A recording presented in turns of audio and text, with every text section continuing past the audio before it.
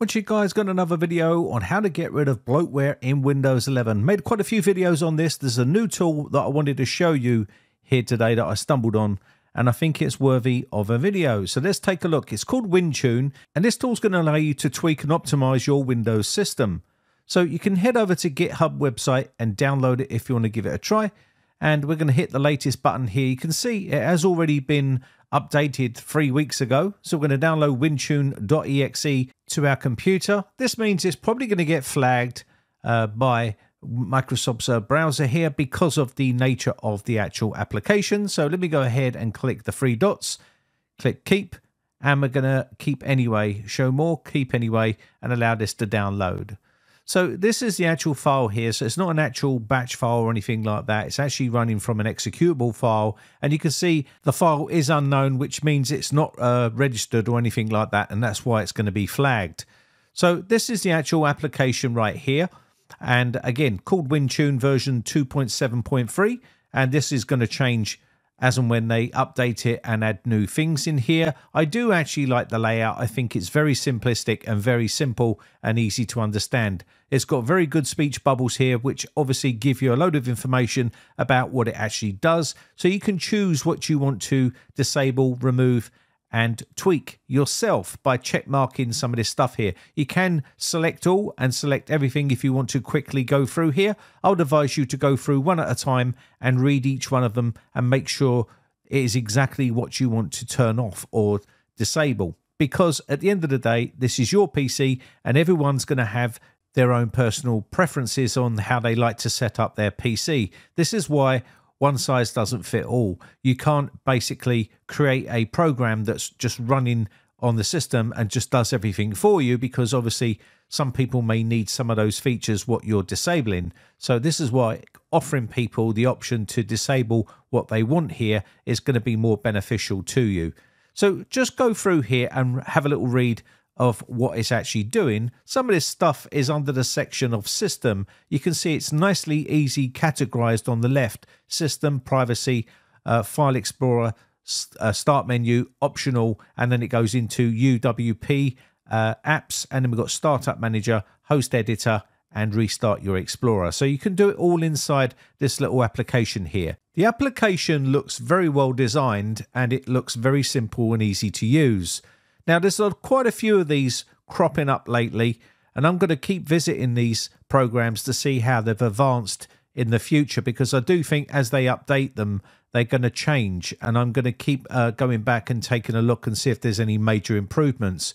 So let's move on down to the privacy section. You can see here it's going to allow you to disable all your web search, turn off your search history locally, disable ads on your lock screen. And because this is under the privacy section, I'm pretty sure you're going to be check marking all of these. So you could literally click on select all and then just uncheck the ones that you want to keep. Like say maybe disable autoplay. Maybe you want to have autoplay and you can just check mark which you want to have here. So it's up to you which ones you go for, but this is a pretty good option, I would say.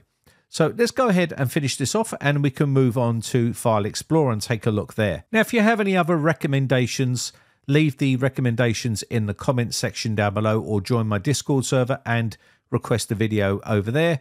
Talon was requested and I did that video. So let me know if you've got any other ones that I don't know about that I haven't covered yet, which I'd like to cover just to make sure people get a chance to see some of the options that are available out there and try and give them the best option possible.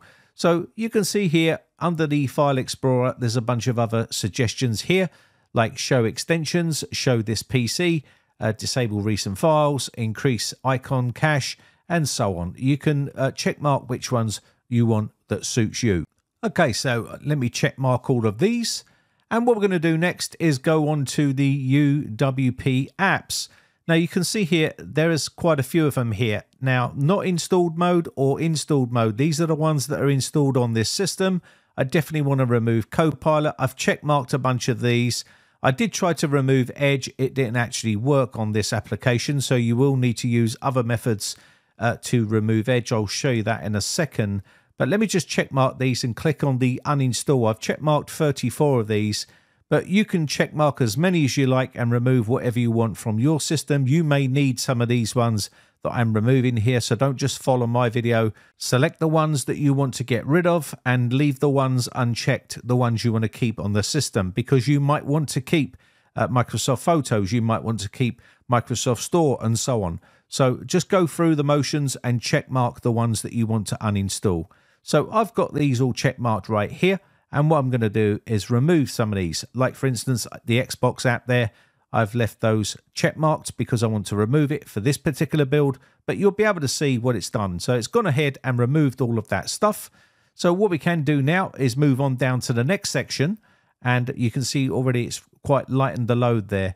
So we're going to go to Startup Manager. I want to remove this Microsoft Edge from here. You can see it's enabled, and I'm going to remove Edge from this system. So before you remove any sort of browser, especially Edge, make sure you have an alternative browser installed like Google Chrome, Brave, or whatever it is you're using on that system, because once you've removed Edge, there won't be any other browser on here.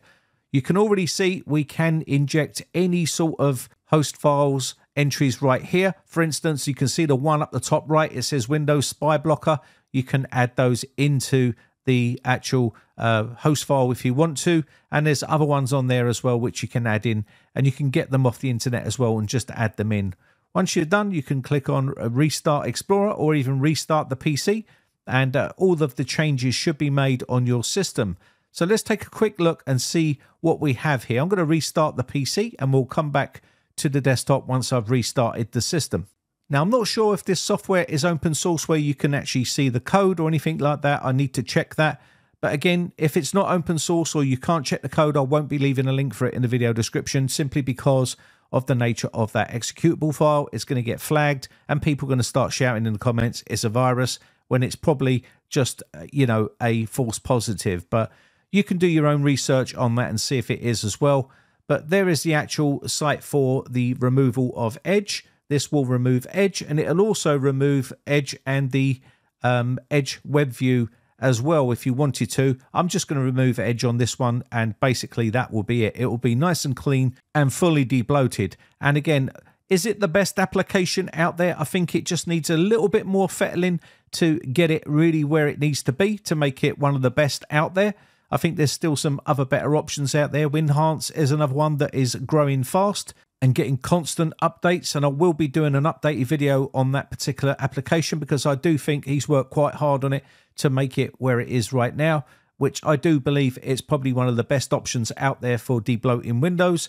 But let me know your thoughts in the comments section down below, what you want to see me do next, and if you want to see any other sort of debloating tools or my opinion on some of these debloating tools, or whatever it is you want to hear about it, then let me know in the comments section down below, and I'll do my best to make those videos for you.